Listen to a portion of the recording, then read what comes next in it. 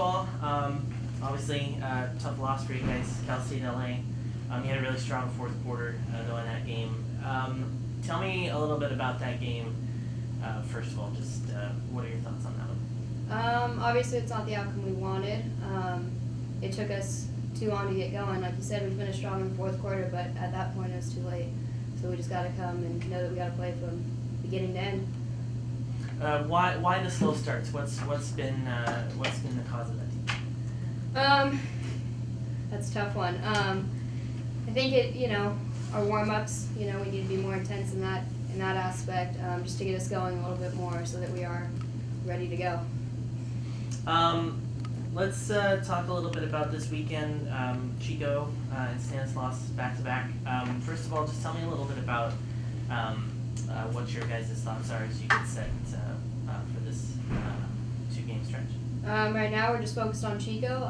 It's one game at a time, and we're just focusing on getting better this week and improving and hopefully coming out playing for 40 minutes strong. What's the big focus for you guys against Chico? For us personally, we got to work on taking care of the ball better, communicating more on defense, and just playing basketball.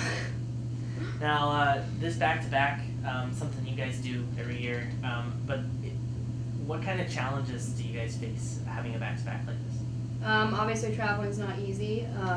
On-the-road games are tough, and then you don't have a lot of time to prep in between games. You're focused on Chico, and then after that, you got less than 24 hours to focus and get ready for the next team. So that just comes with being mentally prepared and engaged. Awesome, perfect. I'll ask you a couple quick questions, Catherine. Obviously, you guys just finished your first conference road trip. What was that experience like for you as a newcomer to this team, kind of getting an idea of what it's like to travel in the CC2A?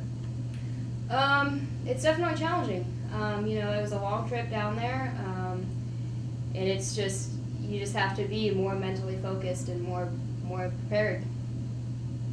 Do you see a difference in the kind of competition you guys faced in your non-conference schedule, and then the way you guys are seeing teams come out and play you now that you've begun conference?